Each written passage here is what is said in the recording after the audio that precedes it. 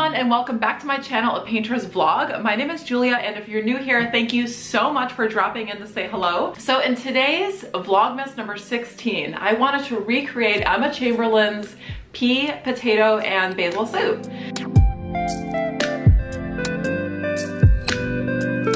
I'm actually really new to Emma Chamberlain's channel comparatively. I know that she's been around for many years, or several years at least. I started watching her about 6 months ago, and since then I watch every episode, and of course my nephew and niece are super on point with Emma Chamberlain. They watch every single episode as well, and sometimes we'll even watch together. I absolutely love the aspect of empowerment that Emma Chamberlain exudes in simply being herself and being authentic, and her latest video really struck a chord with me because it was very different. The very previous video to the soup episode was talking about her anxiety and how she was having troubles coming up again with that. I think that struggles and ups and downs with your mental state are a lot more common and a lot more frequent than I think that people want to talk about. I absolutely love that she's bringing light to mental health and talking basically about her own journey with it. And I know that a lot of people in the past couple weeks, because she hadn't uploaded, were feeling a little bit worried. So it was awesome to see her post this episode that was all about self-care, in my opinion. She's really been leaning into her cooking, and she sees it as a hobby that actually helps her wake up in the morning, which to me is pretty awesome. So I think that we should really lean into those aspects of ourselves, the things that bring us comfort and absolute joy.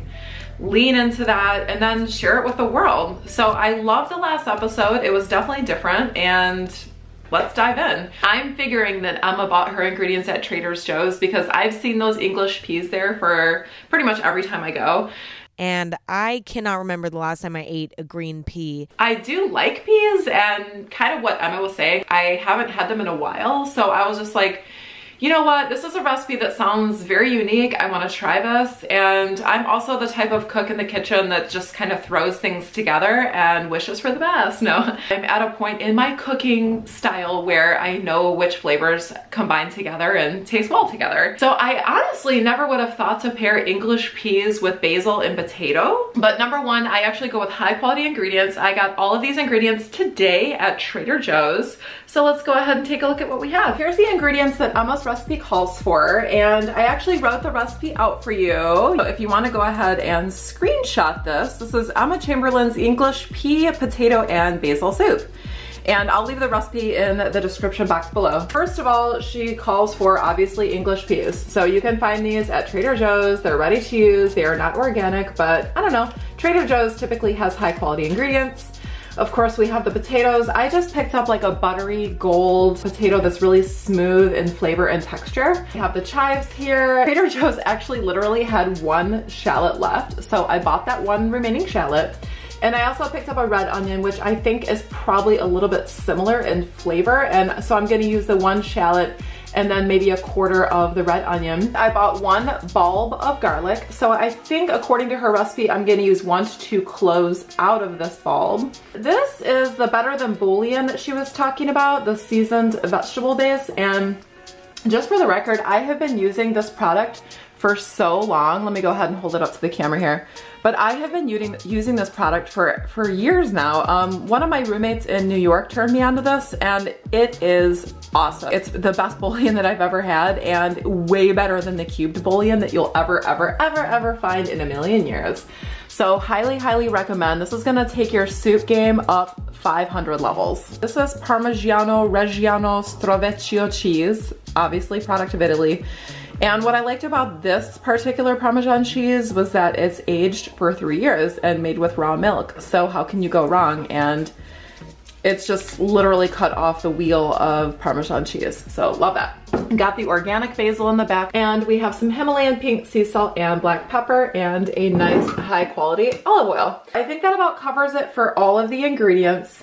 And if you want to know the exact amount of ingredients, just be sure to refer to the description box below. I'm really excited to try this soup and see if these unique flavors really do blend together as much as Emma claims that they do.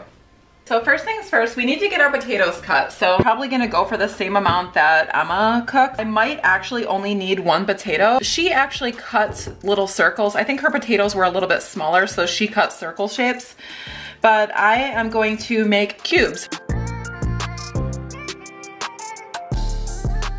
one medium-sized potato was enough for this recipe. So I'm gonna go ahead and throw that potato in a boiling pot of water and boil for about 15 minutes or until soft. I'm gonna consult Martha Stewart on the illustrious English peas because I'm not actually sure why they're called English peas, so let's go ahead and dive in and see what Martha says. She says, also known as shelling peas or garden peas, these are the same peas that are frozen.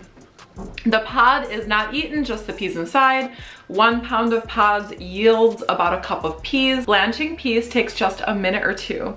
So Emma Chamberlain was right. Blanching these peas takes 1 to 2 minutes. Pro tip, if you want your water to boil faster, simply run the tap water out of your faucet really hot, and it saves so much time just kind of waiting for the water to boil on the stove. Very simple, but highly effective. If you guys are wondering where I got this amazing cutting board, my partner actually made this. So it's like, let me see, about 3 or 4 different types of wood. He's a true artist. Let's go ahead and cut this shallot, hoping that it doesn't have any brown stuff on it like Emma did, or any mold or anything like that. And my shallots looked a little bit funky.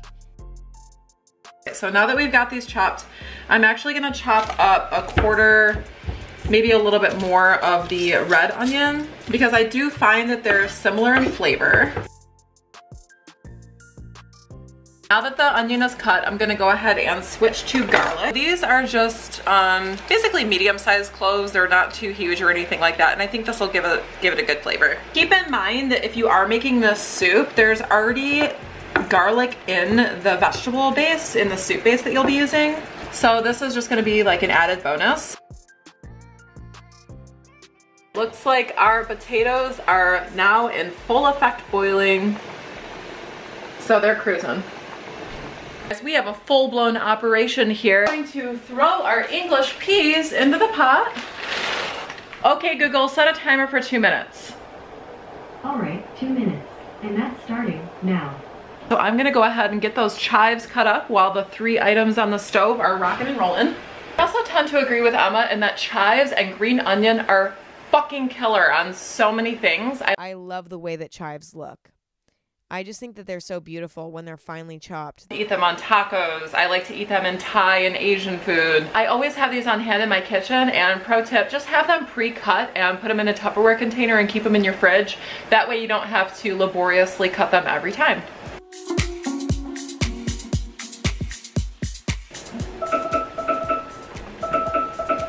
Oh my god, you guys, Google said that the peas are done. Also, if you're wondering what this big space is behind my stove, it's the microwave space, because I don't like microwaves. We've got a couple English peas to try, so let's give this a go.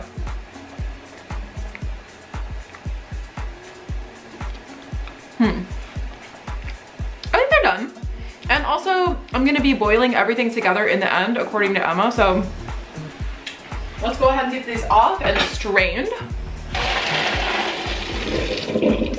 Another pro tip, and I actually do this with pasta, is after I strain it, I actually put it right over the pot that's still steaming with heat.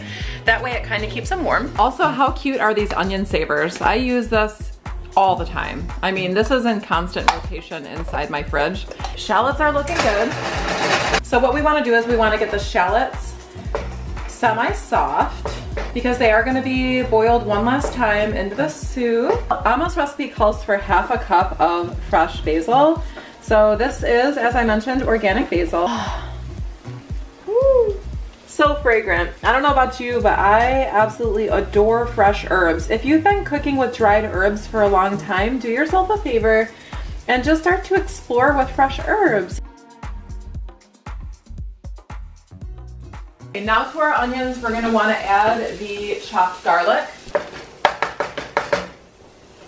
Potatoes are now complete, so I'm going to go ahead and drain those.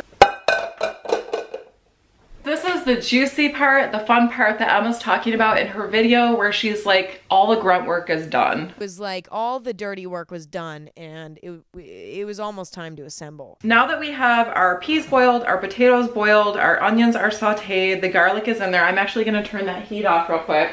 What we do is we add 6 cups of water to the onion and the garlic.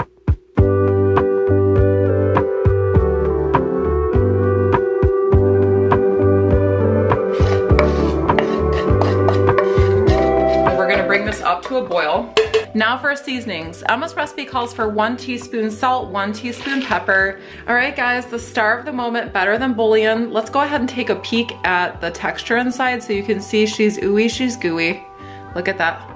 Like, buying a pre-made one is kind of scary, right? Because you don't really know what you're getting yourself into. This is gonna be, like I said, your soup game changer. So let's go ahead and put in 3 tablespoons, which is what Emma's recipe calls for. Once this broth mixture comes to one more final boil, we're gonna go ahead and put it into our blender. Guys, let me tell you a little something. And I mean business here. I mean business. If you guys want to be a serious cook, or say you love smoothies, say you really love butter, say you love homemade soups, say you want a blender that's all in one, I'm here to tell you that you need a Vitamix. No, there is no promo code in the description box below. Behold the holy grail of all blenders, and no, you cannot persuade me to buy a Ninja or any other kind. I bought this Vitamix off my ex-boyfriend Joe, and he was actually getting a new model, and he sold me this blender for $200. Not much of a discount, come on. Anyway, he sold me this blender, and this is one of the best investments I've ever made. You can make peanut butter in here. You can make the creamiest hummus you ever had. By the way, make sure you take the shells off the chickpeas, because it really does make a difference. You can make hot soups in here because the blender actually heats your soup up. You can make butter. I've actually made fresh butter in here with herbs. This blender is just a killer instrument for your kitchen. Let's go ahead and dump this mixture into our blender. And she is very hot, look at this. Oh my God, that's a lot. I almost filled up the entire blender. After I give it a spin, I'm gonna add the basil and the 1/4 cup parmesan, which is fresh grated from our chunk. So hopefully from this little mini chunk. It was a little bit more on the expensive side, but I wanted to really try this parmesan. I would actually put this blender on low, so don't blast it into outer space right off the bat. Make sure that your dial is on the lowest setting down here. So right now it's on 10. If I did that, the whole thing would be flying around. All right, so you see I'm on the lowest variable here. Steam's already coming out the top, so I just wanna be a little bit careful. All right, now let's add the basil. So again, this is the 1/2 cup of basil, fresh basil. Pour that in. Emma was actually a little bit disconcerted because she thought that the basil would turn the blend a little bit more green, which she was hoping for. In my brain, I had imagined a vibrant green broth for my soup, but the vegetable bouillon that I added into the soup base just turned it kind of brown. We have the parmesan. I'm gonna go for the heftier grate on this. Ooh, she's hard. She's tough. I'm gonna toss this into the blender. 1/4 cup of Parmesan cheese going in. Let's go ahead and give this a thorough blend. I'm still gonna let this top breathe because it is steaming pretty vehemently, and I don't want to explode this puppy. And now I'm really gonna let her crank. Okay, whoop. Oh God, be careful. I didn't expect this, but the smell of cheese is very fragrant. Oh my God. Oh wow. I don't know why. Maybe it was the type of cheese I got, but oh my God, this is like really fragrant. The soup is blended thoroughly, so I'm gonna put it in the pot, mix everything together, bring it all to one more full boil, and then the moment of truth, we're gonna taste it.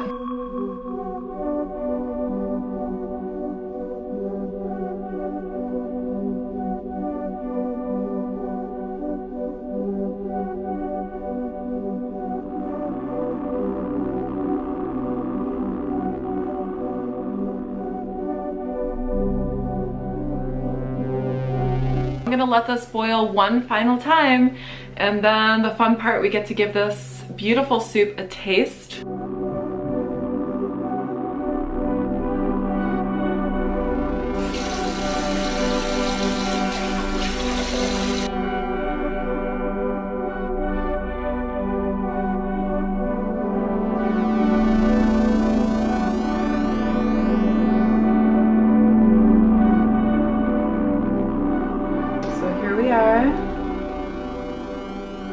English pea, potato, and basil soup. Recipe by Emma Chamberlain. Smells really good. The final crowning touch of the soup is going to be to add a little more of the Parmesan cheese and some chives.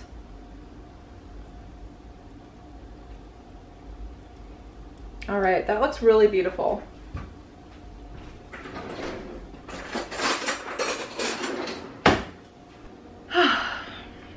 From start to finish, I'd say the soup took about, I would say 35 minutes from start to finish, and altogether the ingredients were around 20 bucks. So Emma was pretty accurate in her $17 assumption if she had gone to a restaurant and spent that much on this soup. So let me go ahead and make sure that I get a pea in here. Of course, you gotta blow on it. Make sure that it's cooled off. All right, initial reaction. Here we go, going in.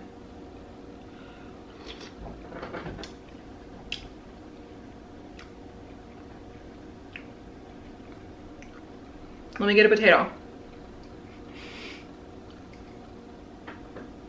Okay. All right, the potato's gonna take a minute to, yeah, let me get a small potato. Okay, here we go. Second bite, going in. I have my initial thoughts. I'll share them with you after the second bite because I want to make sure I get all the ingredients.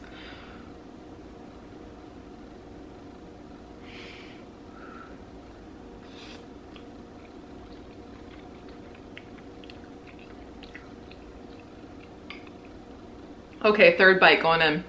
I just want to get the broth this time. Listen, I want to give you guys an accurate, you know, full reading on the soup here. We need to do Emma justice here.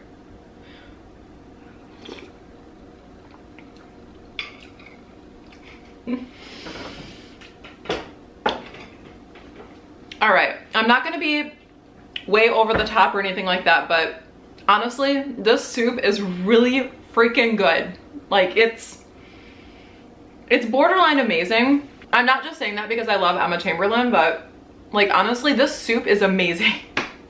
All right, I need a better descriptor. The soup is, let's think about flavors here. The soup is pungent because it has that deep, rich, aromatic flavor of the Parmesan, but it also has that spice and, you know, urgency of the basil, the fresh basil. The English peas are a very calming effect. That's a pretty neutral flavor, but it's actually a surprise within the soup. And I like that the peas are fresh because they have a crispness to it. It's not like the canned peas where they're all like soggy and stuff like that. And the potato, come on. Like, who doesn't like potato in a soup? But I think honestly, I think the aspect that shines the most in this soup isn't even really the peas, it's actually the broth. And I find that when you make a soup, if your broth is on point and you keep your ingredients relatively simple, like you would have 2 or 3 superstars in the soup, I wouldn't overload it with too many ingredients because then you have too many, you know, cooks in the kitchen, so to speak, within your soup. But like, as long as you have a good base, a good broth, you're good to go. And this broth is fire.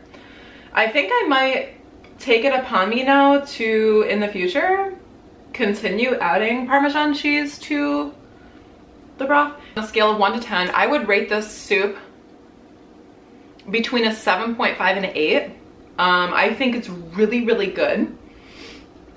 I don't really know what could make it better, but I just don't really rate things as high as 10 unless it's like, holy shit, I'm having an orgasm while I'm eating it. And I'm close to that. No, I'm just kidding. I'm kidding.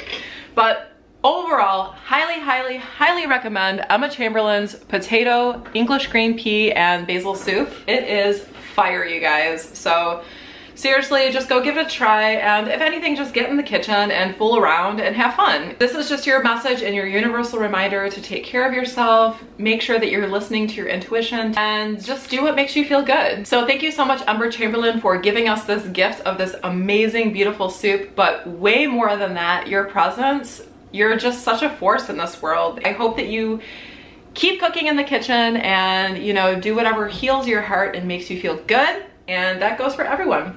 So in the meantime, guys, thank you so much for giving my channel a watch. And if you liked this video, please feel free to like and subscribe. I'm actually in the process of growing my channel right now. So as always, have a beautiful day and I'll see you in the next one.